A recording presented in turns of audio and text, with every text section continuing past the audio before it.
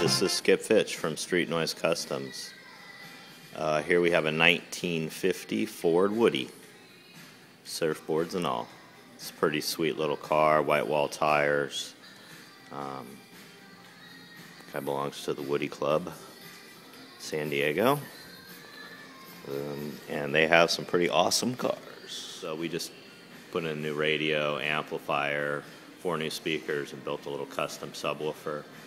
We tried to keep it, pretty price-oriented and, make it integrate to the car well.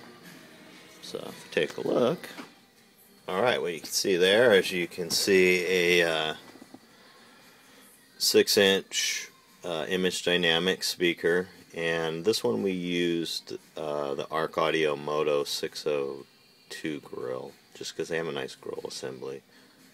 Image dynamics kind of funky looking. I didn't think he'd like that, so we did it that way.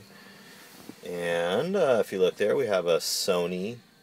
It's a MEX 4000 Bluetooth radio, and we're just using it as an AM/FM CD player, iPod control, selectable illumination, so you can make it kind of amber to match the car. You can see over there, there's another speaker in the kick panel.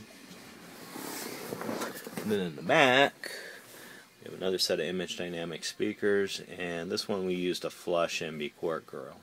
I would have used the same ones, but on this side, unfortunately, you have to have a flush grill to clear the seats. So we had to use a shallow set of speakers. Alright, we have the Arc Audio XDI 805 amplifier, 6 channels. 60x4, 300x1 for your subwoofer. And then if you look back here, my young Eric, pull the seat forward a little bit, has built a little subwoofer enclosure. That for an 8-inch woofer that sits right in here under the floorboard. So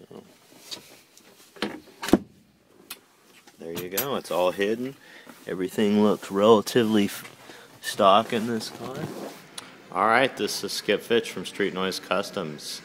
If you have a classic car, we have a lot of expertise as far as disassembly and installation of audio systems, repair of lighting, wiring, things like that. So if you have a vintage car, come on down and talk to me, and we'll get you going on a nice audio system.